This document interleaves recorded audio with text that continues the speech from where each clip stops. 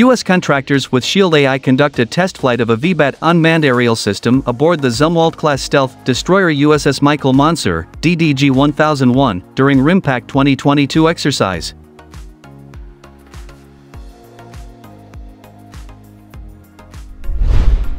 This is another big step forward towards Shield AI's goal of putting a swarm of VBATs on every U.S. and allied naval vessel, destroyers, amphibs, carriers, patrol craft in the world, said the company.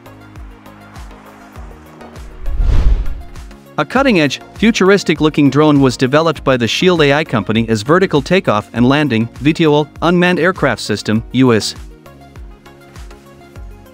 The VBAT is a rapidly deployable, GPS-denied navigation-capable, expeditionary VTOL system capable of persistent aerial reconnaissance.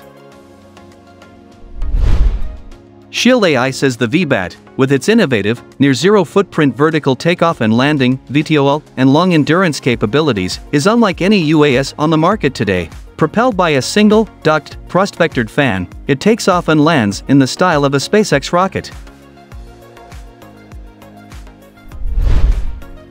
The VBAT also is designed with sufficient payload capacity to carry a range of interchangeable payloads, including electro-optical/infrared (EO/IR), synthetic aperture radar (SAR), and electronic warfare (EW) payloads, depending on mission-specific requirements.